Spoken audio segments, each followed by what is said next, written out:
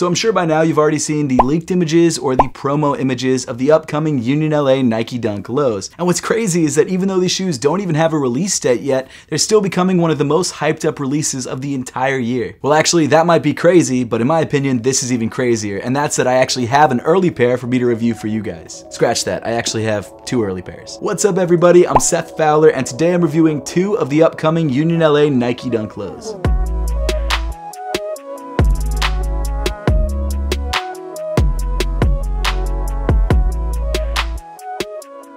But before we get into the video, I want to give a huge thank you to the sponsor and the people who made this entire video possible because they provided these shoes, and that's Kicks World. So in my opinion, Kicks is solving a really big problem that we have in the sneaker community, and that problem is that we're spending way too much money on sneakers. A lot of times, the sneakers that we want sell out before we even have a chance to grab them, and if we really want them, we have to end up paying resale prices for them. And it's the worst when you spend like $400 on a pair of sneakers and realize once you have it that you don't even like it that much. So the way that Kicks solves this problem is that they are a subscription service that allows you to try sneakers before you buy them. So with my Kicks membership, I was able to try out this pair of UNLA Nike Dunk lows to make sure that I actually liked it before I spent resale on it. And the best part is, if you end up liking the sneaker that you grabbed through your Kicks monthly subscription, you can buy it through Kicks, and part of your Kicks membership goes towards the resale price of the shoe. So for example, if I wanted to try out both of the upcoming UNLA Nike Dunk lows, I could get them both through Kicks and then decide which one I actually wanted after trying it on with a bunch of different outfits and seeing which pair I wore more. And not to ruin the review for anybody, but if I had to pick one of these colorways to keep,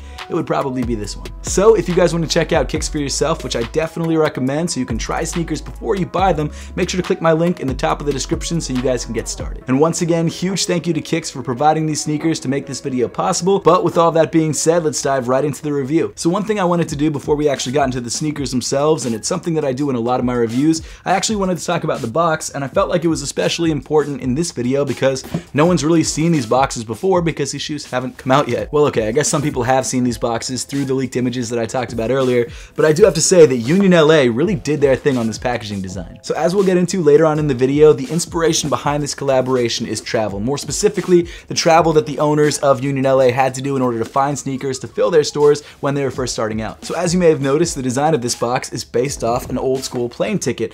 And I know it's crazy to say old school plane ticket because people still use plane tickets, but nowadays most people use their phones, and usually when you get a plane ticket, it doesn't come out of like that machine right at the front desk. It comes out of that little like self-service kiosk, and it usually comes out in white paper. It's a boring ticket, but back in like the, I guess, mid 2000s, maybe 90s, tickets did look like this because a lot of people got their tickets at the front desk. And personally, I really like this aesthetic. I like the sort of hidden and multiplied Nike logos. I love UNLA's subtle tribute to the late Sidney Poitier with their haloed silhouette. But because this box is themed off of an airline ticket, you do get all these cool little printed details throughout. Like you've got a bunch of dates that I'm sure are significant to UNLA and probably the founders of UNLA. And also it helps this box stand out from all of the other boxes that you have in the back of your closet, and it just makes you want to pull this box out and wear whatever is inside because it's so different and it's so cool looking. And actually inside the box it gets even cooler because when you open up the box, you'll notice this special edition passport themed paper. Honestly, these details are just so well thought out. I love it. I love all the personal touches that went into this,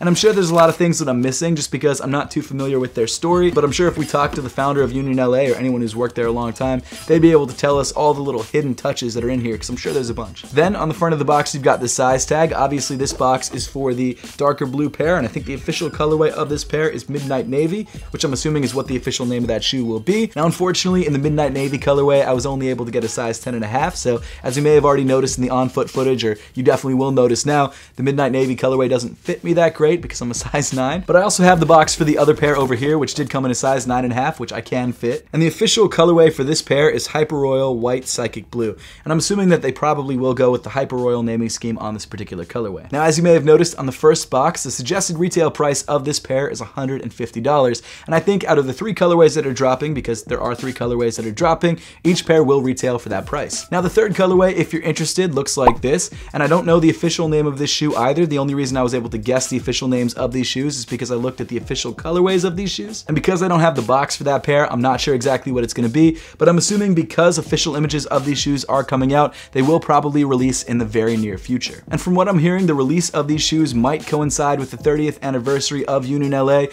If not these guys, then it'll be the Air Jordan 2s, but no one really knows for sure. And if you look at the tag on the inside of these shoes, you can actually look at the production dates of when these shoes were made, and it looks like these shoes were produced between May of last year and October of last year. So these shoes have been sitting in a warehouse for the last couple months, which again leads me to believe that I think the release of these shoes is imminent. But now that we've taken a closer look at the boxes, let's take a closer look at the shoes themselves. So like I said, we've got the Midnight Navy colorway and the Hyper Royal colorway, and both of these colorways, while similar, do have some pretty noticeable differences. However, the materials that make up both of these shoes seem to be identical. So as I mentioned before, the inspiration behind this collaboration is the travel that the original founding members of UNLA had to do in order to get product for their stores. And because of that, it seems like the primary material used on the upper of these shoes is this ripstop plastic mesh. And that's because this material can be found very often on suitcases and on luggage. And actually, over the last couple years, Nike has started utilizing this material a lot. They've used it on the Element React 87s, they've used it on the Off-White UNC Air Jordan 1s, and they've used it on actually a lot of the other Off-White sneakers. So it really has become a more common material used on Nike sneakers.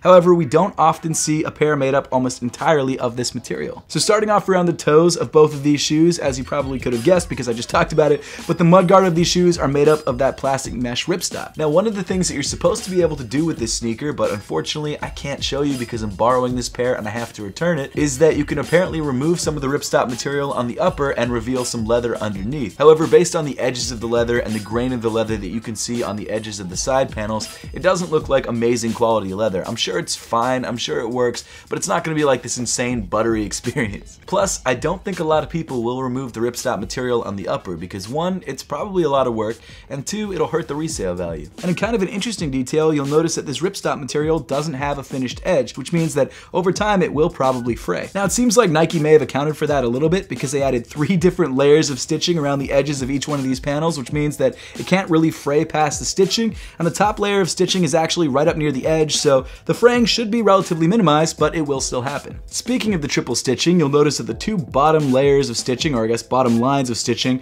seem to be very random. They don't exactly match the outer line of the panels that they're on, which most Nike stitching usually does. Obviously, these stitching details were done more as an accent piece than actually to reinforce the material. However, I'm sure that they do actually reinforce the material. But on both of these pairs, you'll notice that the top layer of stitching acts as the standard stitching and is kind of hidden away, and then the bottom 2 layers are more of the accent details that kind of come in these wavy, almost like hand-done lines. And on this light blue colorway in particular, you can really see these lines because they come in a bright contrasting orange. Now, I'm assuming that the reason that they added these details was to make the shoe feel a little bit more handmade, which it definitely does. And honestly, while I didn't like them at first, they are starting to grow on me a little bit, and I'm starting to like them. As you continue up on both of these shoes to the toe of the sneaker, you'll notice that the color of the material changes, or at least the color underneath this ripstop material changes. Both of these colorways feature that iconic perforation detail on the toe, which honestly on this particular collaboration probably doesn't do much because you've got so many layers of material above your foot. It probably doesn't really let any air in, so it's not really going to ventilate your foot, but it looks good. As you continue up on both of these shoes, you'll notice that the ripstop material continues up onto the tongue of each of these shoes, and it seems like the tongues on both of these collaborations change from the color that you find on the toe to just a solid white. Speaking of solid white, both of these colorways came laced up with flat white laces. Now, as you probably could have guessed, both of these shoes do come with an extra set of laces. In the case of the Midnight Navies, they come with a dark blue lace, and then in the case of the Hyper Royals, they come with a lighter blue lace. So if you decide to switch out from these white laces, you do have some more options. Personally though, I don't mind these white laces because they do tie into the midsole pretty nicely. And I don't know, they don't really bother me. At the top of the tongue of both of these sneakers, you've got your Nike logo, which obviously changes color depending on which colorway you're looking at. Then moving inside both of these sneakers, you'll find a very well padded sock liner that comes in a dark navy or a light blue, depending on which colorway that you're looking at. And then rounding off the inside of both of these shoes, on the insoles, you've got alternating designs printed on the heel. But now getting into sizing and fit, obviously I can only really speak on the sizing of this pair because this is the only pair that really came in my size. And again, it is a half size up. But I will say, comparing this to some other size 9.5 Nike Dunks that I have, or recent release Nike Dunks that I have in a size 9.5, it fits very similarly, and because of that, I would say that this shoe does seem to fit true to size. So I would say if you're grabbing a pair of these through UNLA or maybe through the sneakers app, whichever place releases them first, go true to size. But as I always suggest, if you have the opportunity to try on this pair first before you buy it, like say maybe you have a Kicks subscription, definitely make sure to do that to make sure that you're grabbing the right size for you. Then continuing back on the shoe, you've got more of that ripstop material on the midfoot and of course on the eye stays of the sneaker, and then then in the center of the midfoot, you've got this really interesting, almost iridescent, shiny Nike swoosh. On the Hyper Royal pair, it's sort of iridescent. You don't really get too many other colors in there, so maybe it's not iridescent, maybe it's just shiny. But on the Midnight Navy colorway, it just comes in like this metallic silver. And in kind of an interesting detail, it seems like on both sides of the Nike swoosh, on the tip of the front, and then on the back of the Nike swoosh, you have these unfinished stitching details. I'm not sure exactly why they did that, maybe to make it look frayed, like it's been through some travel. Honestly, I didn't really love that fraying detail on the Sean Wotherspoon Adidas Superstars. I felt like it was too much. But on this shoe, because it's kind of limited to just the Nike swoosh, it doesn't really bother me. Obviously, depending on the colorway, the stitching on the Nike swoosh matches the accent stitching on the rest of the upper of the shoe. And of course, this wouldn't be a UNLA Nike collaboration if you didn't have that bright yellow UNLA tag. Then continuing back on the shoe towards the heel of the sneaker, you've got more ripstop material, again with the accent stitching. And then on the lateral side of the heel of both of these shoes, you've got this really interesting sort of plastic rivet detail. Actually, I'm not sure if that's plastic or painted metal. Then moving around to the heel of both of these shoes, you've got more ripstop, you've got more of the accent stitching, and then at the top of the heel, you've got the same material that they use on the Nike swooshes on the Nike logo portion of the heel. Moving down on both of these sneakers, you get to your standard white Nike Dunk midsole, and then finally getting to the bottom of both of these shoes, you have a semi-translucent rubber outsole. And as you can tell, in the Hyper Royal colorway, you've got more of an icy blue outsole with an orange logo underneath, and then on the outsole of the Midnight Navy colorway, you've got a darker blue rubber, which is still semi-translucent, and you can see through to the green logo underneath. So overall, I really like these UNLA Nike Dunk lows.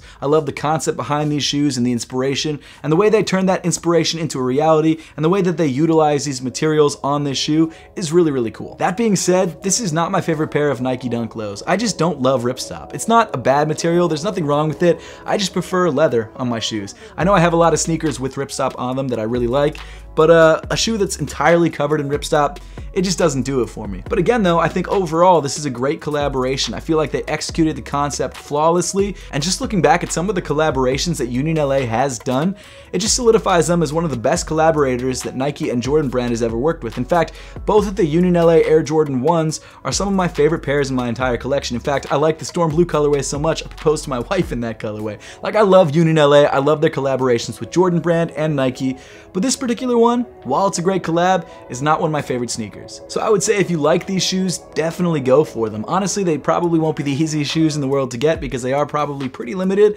However, I have seen a lot of people get them early, so I would assume that there's more stock than maybe some of their other like Jordan collaborations. But with that being said, it's a great collab. They knocked it out of the park. And out of the 3 colorways that are dropping, like I said earlier on in the video, I think the Midnight Navy colorway is my personal favorite. This one just kind of has that classic Nike Dunk color blocking, which I really like. So for that reason, this is the one I'm going to go for personally. But at this point in the video, I would love to know your thoughts on the upcoming UNLA Nike Dunk lows and which colorway is your favorite. So make sure to let me know in the comment section down below. And as always, thank you so much for watching. Make sure to subscribe if you haven't yet, and I'll see you all in the next one.